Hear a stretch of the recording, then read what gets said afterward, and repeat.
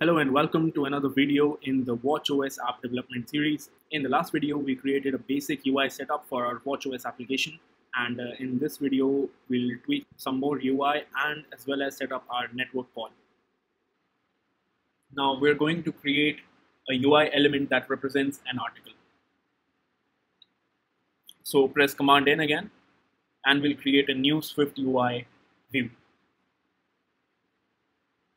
I'll call this article row and create.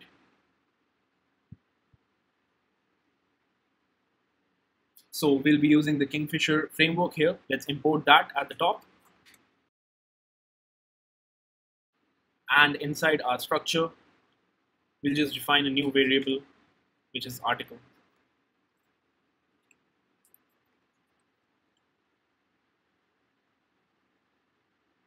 This tells SwiftUI that this view requires an article object to work. Now, of course, this will trigger an error on the preview structure because we have not provided it with an article to work with. So we'll just provide it with an article object here. And we can implement the initializer function to make a new object.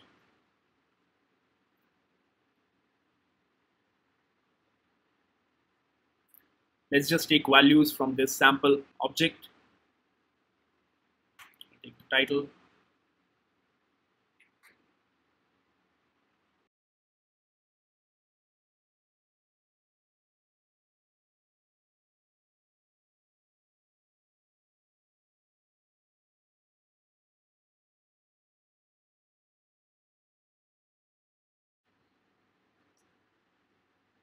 So now we will take some elements from there to form our article row.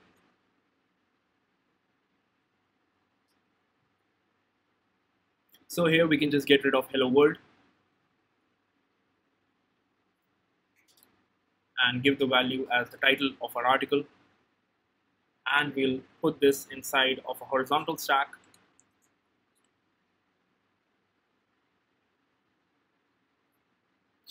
Now let's add some modifiers to this text so that it occupies as small as possible area so that we can fit more text into our article row view. So I'll just add a few modifiers here.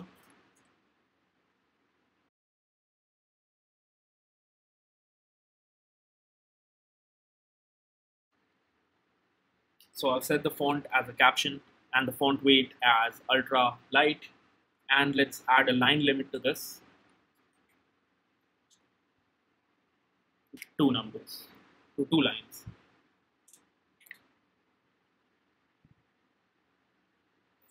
And now we're going to add a small thumbnail image to the left side of the row. So we're going to add a KF image object, which will take a URL object in order to download the image.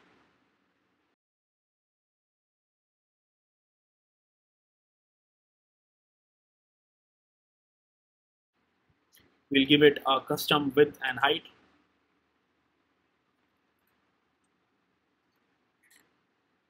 And we'll preview this. So you may notice that the image isn't being shown on your preview.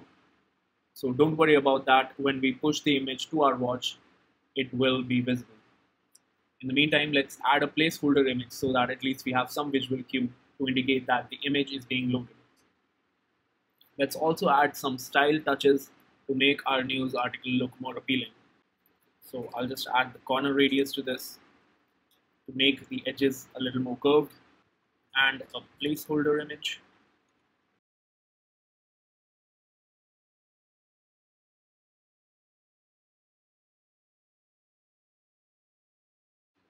And let's also add scaled to fill.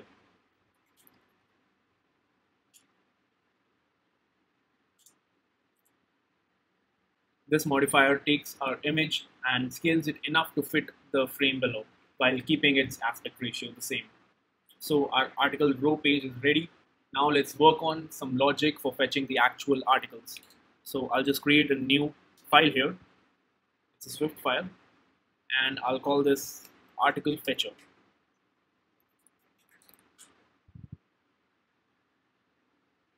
So here we can import SwiftUI, Alamophire, and SwiftJSON. Let's create a public class with this same file name and let's make it an observable object so our article view can use it to fetch the articles from the news API.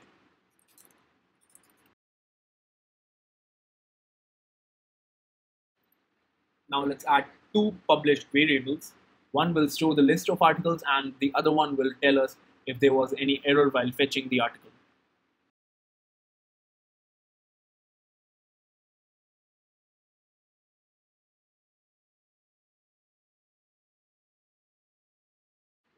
So now we're going to create a function that fetches the articles. So for this, we'll need our news API key. If you haven't yet logged in and created your account at newsapi.org, now is the time to do so.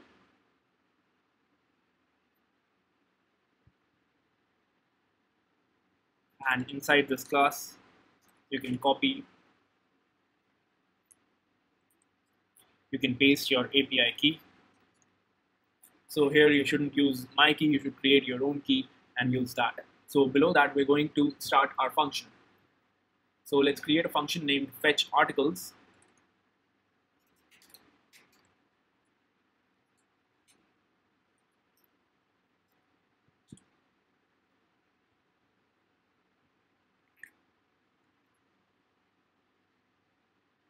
And this will be followed by our API key.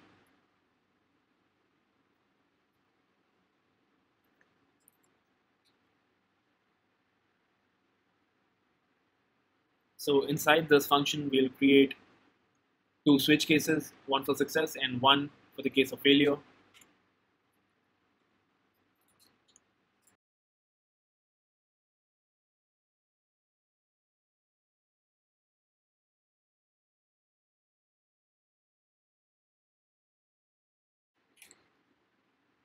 So now we have set up our both the cases.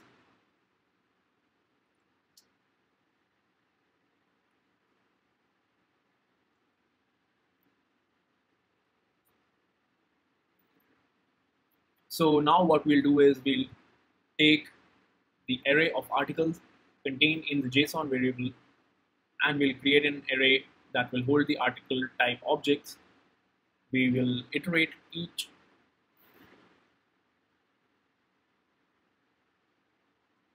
So now inside our success block, we'll create a new variable called articles. And this will be an array of articles that hold all of our articles data.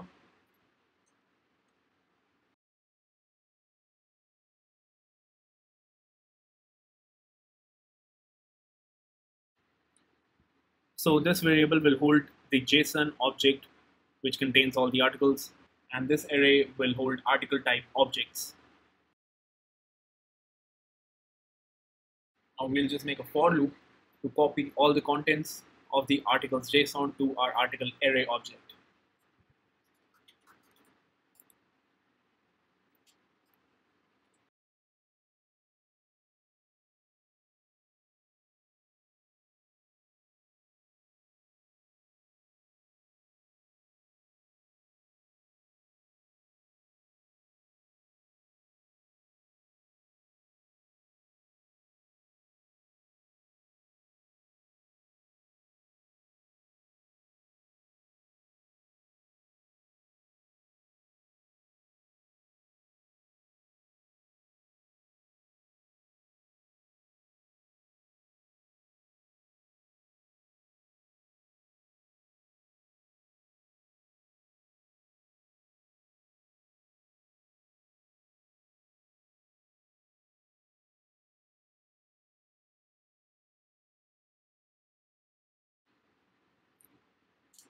So we have created an article item object of the article class, and we'll just append this object to our article array.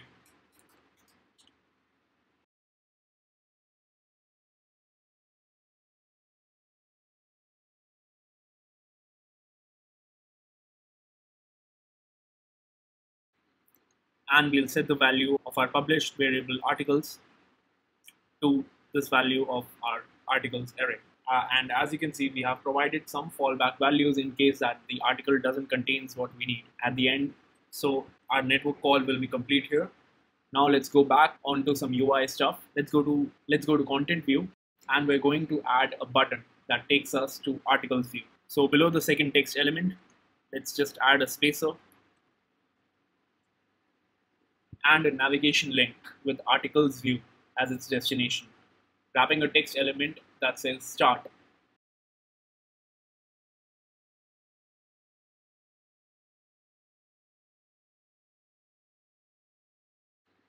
So our final preview should look like this. So thank you guys for watching this video, and in this video we have made our network call setup, and make sure you subscribe so that you can catch the part 3 of this video where we finish our fully functional watchOS